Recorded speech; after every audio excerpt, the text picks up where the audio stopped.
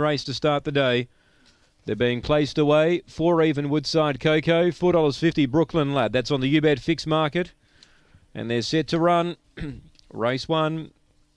Yeah, thanks, Rod. Good afternoon to you.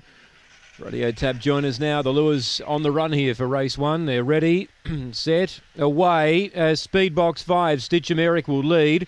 Challenged quickly by Justice Merry, but Stitch Merrick gets a length and a half clear. Running to third was Double Strength.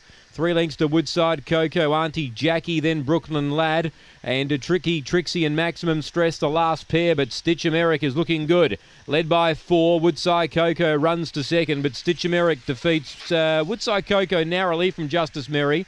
In a photo, 4th placing Brooklyn Lad. Then came Auntie Jackie, well back Double Strength, and Maximum Stress was towards the rear with Tricky, Trixie. And the time is around 22.80.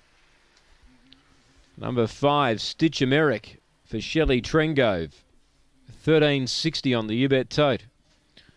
Gets the money, leads all the way. 2 second, Woodside Cocoa.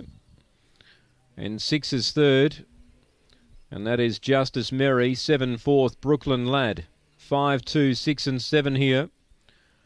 5, 2, 6, 7, 22.85 the run. Stitch Merrick straight over, found the lead. Set up a good margin and was able to hang on to win. Woodside Cocoa closed off late. And Justice Merry runs home into third placing. 7 fourth, and that's Brooklyn Lad.